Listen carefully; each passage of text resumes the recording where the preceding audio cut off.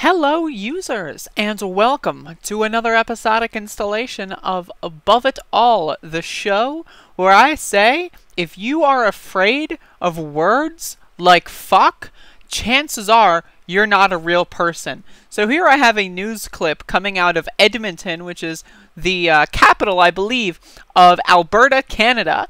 And they did a news clip on someone selling coffee mugs, and I just, they were so offended, they pulled a "how dare you, good madam," and it's absolutely hilarious. So I would love to share this with my fellow users on this channel. So let's check it.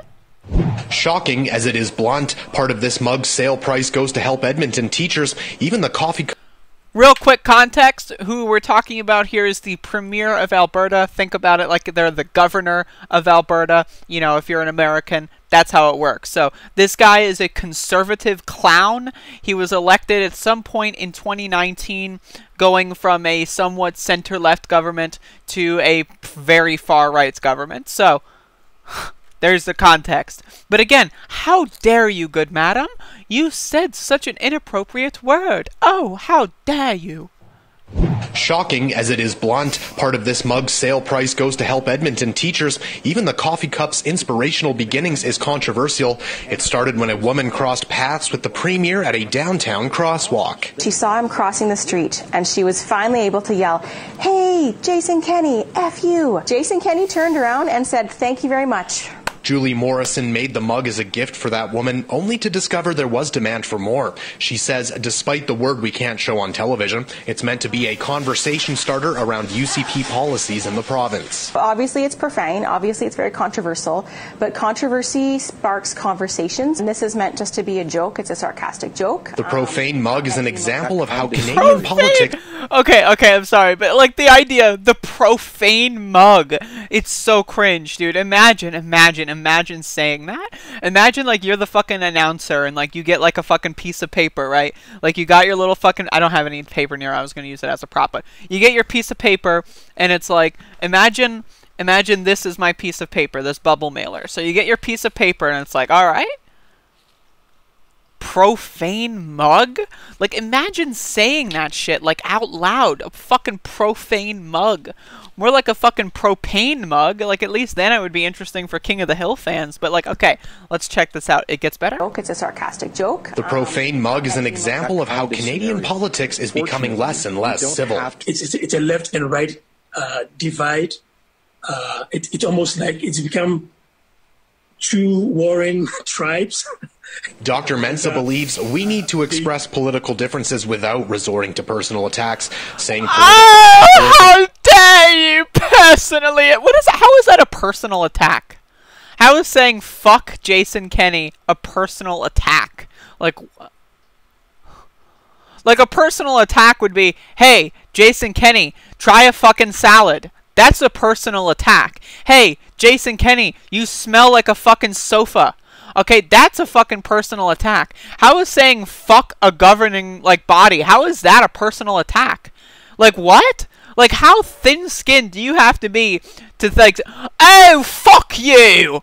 Oh, my personal, oh my god, the profanity, like... Jesus. And again, this is the year 2020, like, this sounds like it's a news broadcast from, like, 1869 or something, but no, this is the year 2020. Could eventually progress to the point of physical attacks. We need to make sure that people can exchange disagreement in a civil... Like, it's okay when we fucking murder indigenous people. That's fine. It's okay when we lower the wages and when we cut hours for everyone. That's fine. It's alright when we reopen schools during a pandemic that will potentially kill thousands, if not tens of thousands of kids. That's cool. But how dare you, good madam, you made a profane mug! Oh, my sensibilities! Like... Courteous manner. The company posted a message to social media Thursday saying the mugs were not meant to offend. 25% of the sales will go to Edmonton area teachers, providing them with personal protective equipment and other things needed for the classroom. Yeah, other things that the government isn't giving them. But they called me the F word. people are dying all the time because of political actions. And yet people in Canada are crying about a coffee mug? During the COVID-19 pandemic. So that teachers aren't spending their grocery money on items that are necessary to protect their children in the class. In Edmonton, Darcy Ropchan, City News. Anyone who is affiliated with this news broadcast, that random doctor they brought on, y'all should be ashamed of yourselves. These governments, you know, these colonialist, imperialist powers have been murdering millions of people for centuries, okay? So when you fucking get offended, you get your panties in a fucking twist over a fucking coffee mug. Oh, it said fuck! How about this? Go fuck yourself. And this goes to any politician who has ever decided to sign away someone's right to life.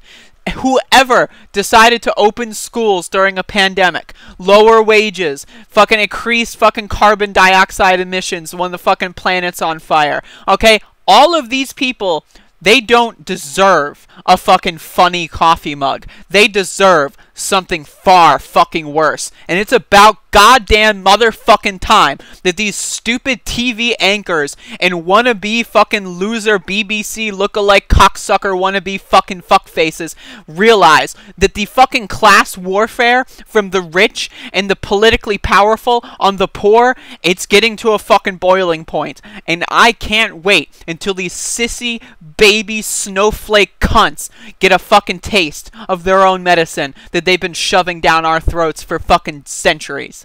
Thank you for watching. Have a good day.